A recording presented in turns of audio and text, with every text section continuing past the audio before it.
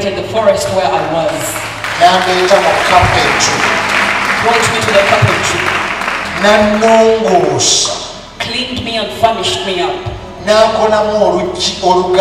State House. Crafted a door out of me to close up the State House.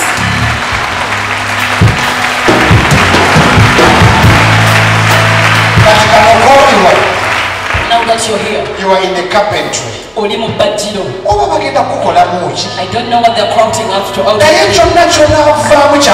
But whatever you're going to do is precious.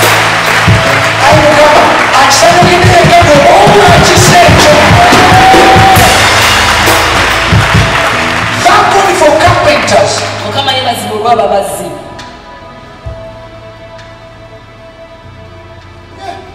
They can see value in you. So I have a question for you. Who are the first 10 people in your life? What do they see in you? How do they talk to you? Wakimanyi osobola okukolera boosi nga akuvuma naye mwe eddakiika z'abana omunyongereyo bbiri banaye worship house tukigulawo Sunday ejja services zigenda kubeera 5. We are officially open the worship house next Sunday. We're going to have 5 services. I want you to learn to develop a hard skin. A hard skin, like tough skin. Like the crocodile skin. A crocodile is very soft, but the skin is hard. A tortoise is very soft.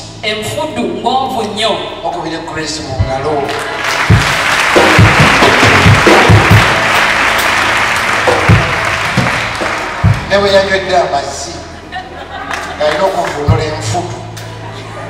A tortoise is very strong, very weak, but the skin.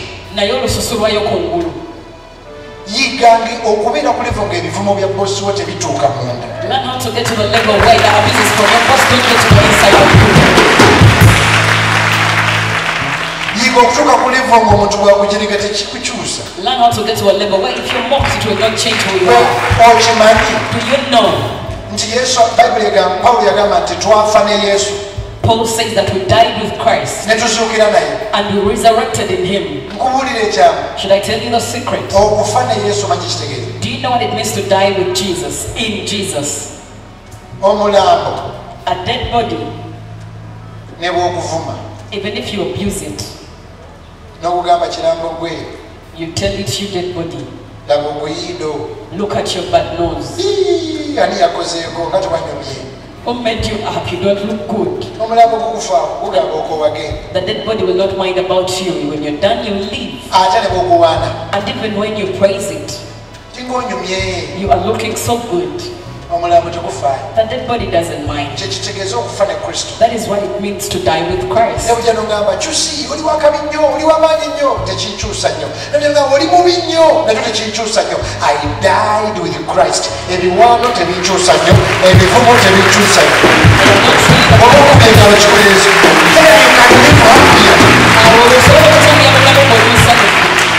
So I want you to learn something as I close. Spark TV.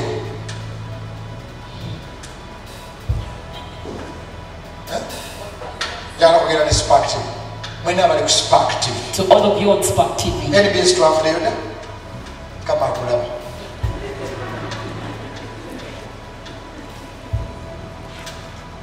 When I'm UBC. So now when I'm UBC. All of you on UBC. Television. Dream TV. When I'm Dream TV. Rest TV. When you're Rest TV. When you're Lighthouse TV. We were. Kati nebina sinyogera ati nina kyengezaako ngezaako balaga nti nali kiti kati lengera wenjogera nangirira buli abadde bwe batereka bwe basooza emyaka esatu eginayitawo mubibere binga sitaala ogaaki musangisi zonna wasabye eno in the name of the Lord you are going to be elevated.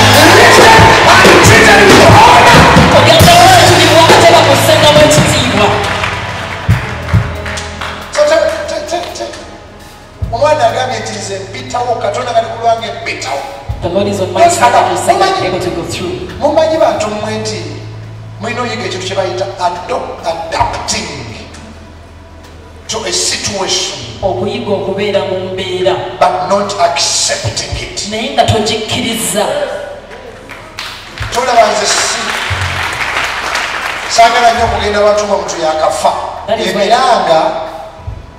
The mornings, I don't want to go to where a new dead person is because of the mornings. When somebody has just died, they are different after an hour. When somebody has just died and you get you will look at the people crying and mourning over the dead, and even if you don't know them, you will also cry with them. That day we lost Paddy Vitama. I was outside and I talked with Paddy on the phone call because I was his pastor. Paddy helped us too much when we were buying land here.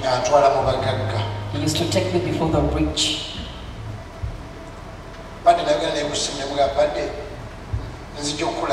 I talked with him on the phone call and told him that I was coming to see him. Said, yes, let me receive this injection. Then you will be able to come in. And we waited by the door side.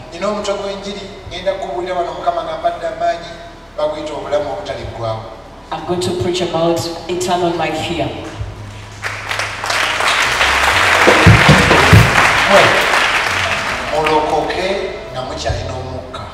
Get saved while you still breathe. That when you die, you only find Jesus never existed. Rather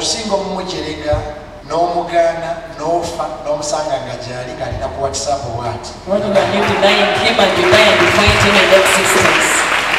I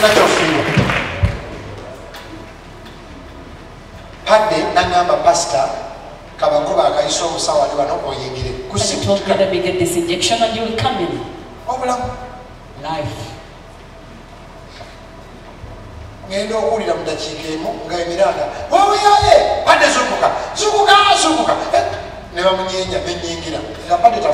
entered the room instantly, immediately, and he was gone.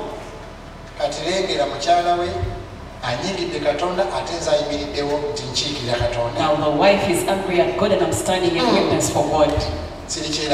I will never forget that day.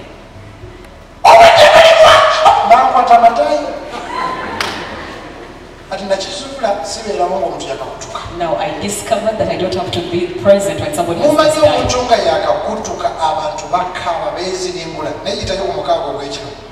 But you pass by midnight. They adopt. Baba Manite. Yeah, but me no wood. You can send for porridge. Some people lost the resurrection right there.